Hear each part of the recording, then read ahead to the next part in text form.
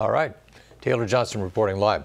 The Unicam is officially unpartisan. It's usually easy to know where state senators stand. Half of those Senate seats are on the ballot today. Dave Zavolinsky is tracking the balance of power and whether Republicans will be filibuster-proof. Dave. Yeah, Aaron, John, just like the national picture, the margins are razor thin in the Nebraska unicameral. Now, there are 49 members across 45 legislative districts across the state.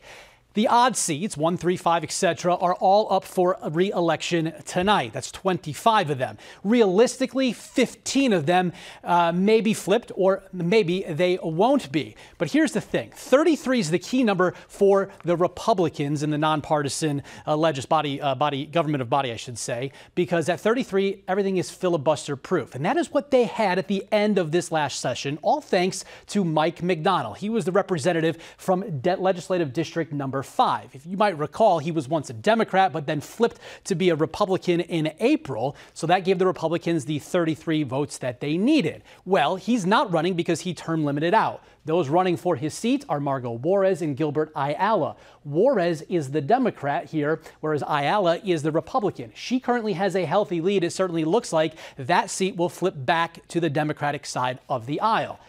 However, we go to District 13, which is in North Omaha. This was Justin Wayne. He cannot run because he term limited out. And it currently is razor thin margin between Nick Batter and Ashley Spivey. But Nick Batter is nonpartisan. He is not registered with a party while Spivey is registered with the Democrats. So they may lose one there.